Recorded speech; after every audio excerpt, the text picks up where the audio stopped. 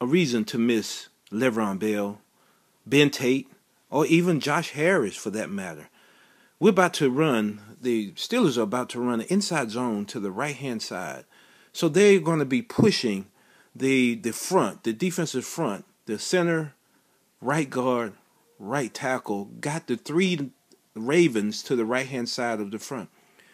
They are going to get some good push, but you will see that the runner actually cuts back early.